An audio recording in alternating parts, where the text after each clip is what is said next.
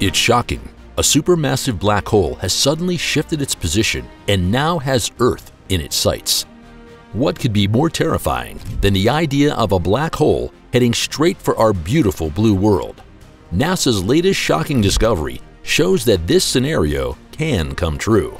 We need to be prepared and show you where the black hole is currently located and how long it will take to reach us. It's huge and it moved. This black hole shocked scientists by doing something that was thought to be impossible. It changed direction and is now pointing its greedy maw right in our direction. The good news is it's far enough away that we don't have to worry about being disintegrated by this monster. In fact, it's at the center of another galaxy that's moving away from us rather than towards us. Lucky for us, but there is also bad news. We don't know where else such extreme black holes can be found. Our research in this area is only just beginning, and there are also blind spots within our galaxy where we cannot see or can only see very poorly due to dust clouds and gas nebulae. It is therefore impossible for us to know what is there. But before we turn to the real threat of black holes in our galactic environment, let's take a look at the transformation of a monster hole in the galaxy PBCJ 233.9 that so shocked researchers. PBCJ 233.9 was first identified and categorized as a radio galaxy. Typical of radio galaxies are strong radio emissions emanating from their active galactic nuclei, and these radiations can also produce extremely large jets, sometimes extending over hundreds of thousands of light years. Jets are particularly energetic bursts of radiation that affect matter.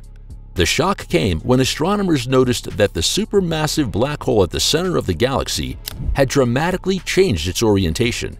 This extraordinary observation showed that the black hole had just rotated by 90 degrees. These are scenes straight out of a horror movie. Imagine sitting at a telescope and looking at such a huge thing that can suck stars and planets into itself like nothing. You're reassured because the thing is actually far enough away. But then it suddenly turns around and the monster looks straight at you. And the horror movie continues. The monster's two tentacles start to waft towards the ground. Now, jets are not technically tentacles, and black holes are not actively hunting for matter in space. They do not chase stars and planets, and yet they exude an uncanny power. The radio galaxy mutates into a blazar. Honestly, would you be shocked if you witnessed such a spectacle? Perhaps as astronomers, you'd prefer to calculate exactly how far away the galaxy is in this case, and whether the effects of the jets are sure to reach us. You never know, and the cosmos always has a few surprises in store. In this case, the astronomers kept a cool head. Instead of panicking, they went about their work objectively and first reclassified the galaxy. The new orientation of the jets turned the radio galaxy PBCJ 233.9 into a blazar. These are special types of radio galaxies whose emissions are aimed directly at Earth. Yes, you heard that right. There are a whole series of galaxies and strong winds in space that point directly at our Earth. That's crazy, isn't it? Blazars, if they are far enough away, are indeed fascinating cosmic spectacles. The jets, with their variable and high-energy emissions, can send extremely bright and sometimes flickering radiation towards Earth. But why did PBCJ 233.9, or rather the black hole at the center of this galaxy, suddenly change direction? This is a scientific mystery.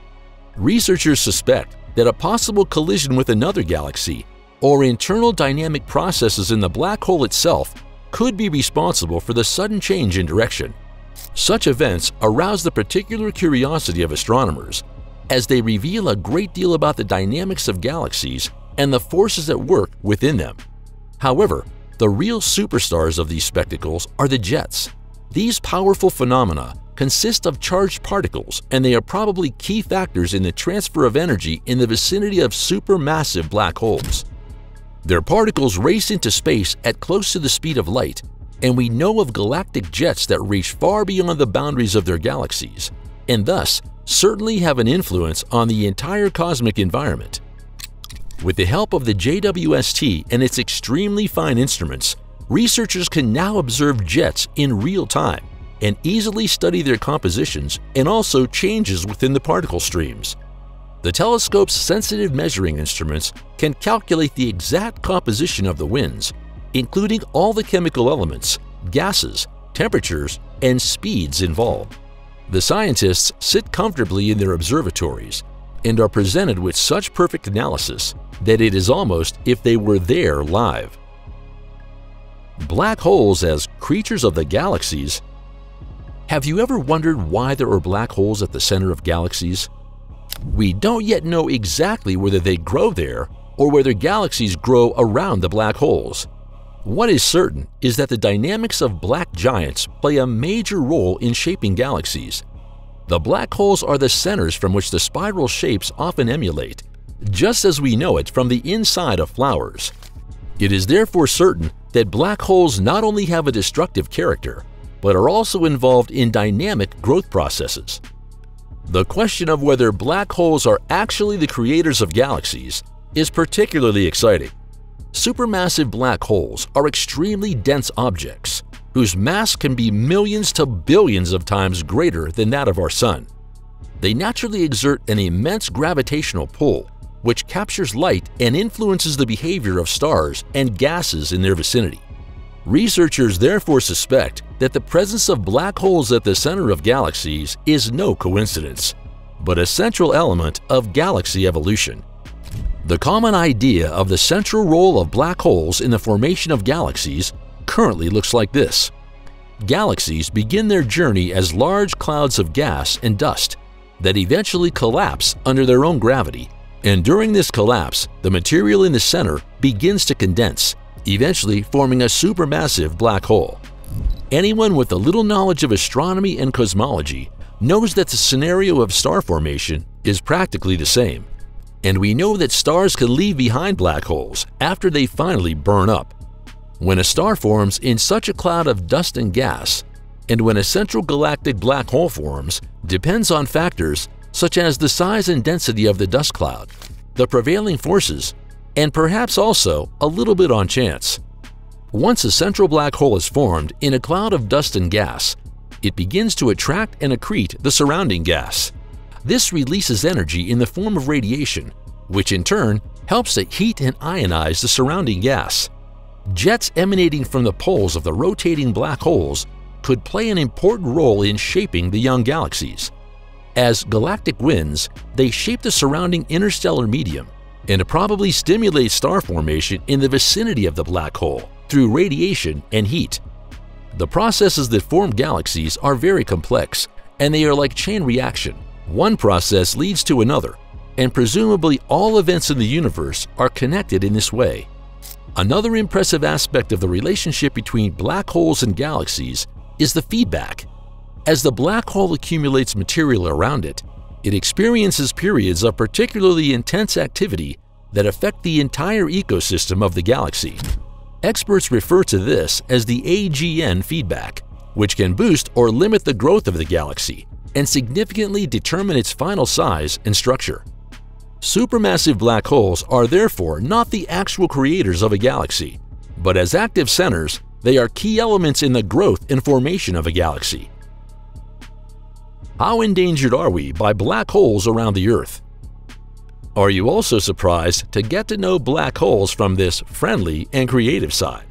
But we must not completely forget that these giants of the cosmos also attract and decompose large quantities of matter. Anything that comes close to a black hole will disappear from the universe, possibly forever. We do not yet know exactly what happens to all the matter that is sucked in by black holes. To put it bluntly, these large objects could also be something like giant recycling machines. That's a fascinating idea, but we'd rather not get too close to such a cosmic recycler. Or what do you think? Now let's look at how real the threat of black holes is for us on Earth. The closest known black hole is called V616 Monocerotis and is about 3,000 light-years away from us. That's reassuring. But there's another small catch. We are far from knowing all the black holes, and there are even some that roam freely in the galaxy. That sounds crazy, but here too, astronomers are giving the all clear. The first observed wandering black holes are also far enough away not to snowball past here in the foreseeable future, and we would probably notice it soon if any other black hole were wandering around here. The enormous gravity alone would make such an object noticeable, even if we couldn't see it directly. You probably already knew that our Milky Way also has a supermassive black hole at its center.